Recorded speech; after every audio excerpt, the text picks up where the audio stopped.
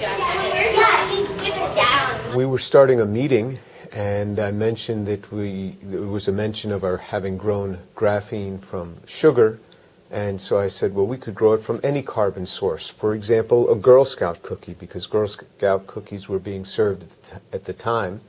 And so one of the people in the room said, yes, please do it from a Girl Scout cookie. One box of a Girl Scouts, like the normal box I show you, is 2. And this covers 29.5 American football fields. Imagine how large this can make. And if we cut them into these small pieces and sell them, because somebody will buy them, and it will worth more than $15 billion.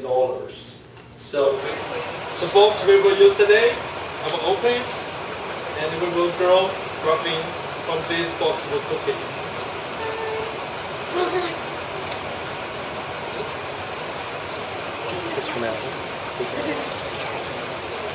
Okay, this is the cookie. We'll give to Gordon, cut it into small pieces. But the key is that it's really an example of chemistry. Carbon is carbon. It doesn't matter the source. If there's carbon in it, and it's predominantly carbon, we could convert it to graphene. At those temperatures on top of a copper foil, it will break down and convert to graphene. And so since a Girl Scout cookie I knew had to be predominantly a carbohydrate, we could then convert that carbohydrate, which is predominantly carbon, into graphene, and indeed it worked. Have you guys started selling it? Now there's some guys who are selling it, but you can imagine if you took the cookies. Yeah, one last. Yeah, I mean if it's That's a lot of cash. yeah. Still doing? You're doing good job. Yeah. Yeah. Okay, we will start the timer. You know.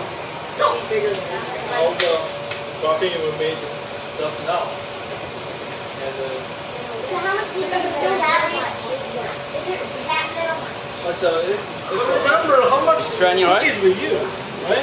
Right, Shani. Well, we bring this and we break it, Probably like 50 right? cents. That's probably like 50 cents. No, it's more than 50 cents. Really $50. So if we use this, Is that graphene? no, nothing is on top of it. It's This thicker is than it's not copper. this silicon rate. Girl Scouts were able to learn is that carbon, no matter what the source, can be transformed into another carbon-containing compound. And that's the basis behind all of chemistry. But also, I think that they learned what a research laboratory is like and some of the steps that are involved here. So it was good to be able to have them in the lab. Okay. Then the readings?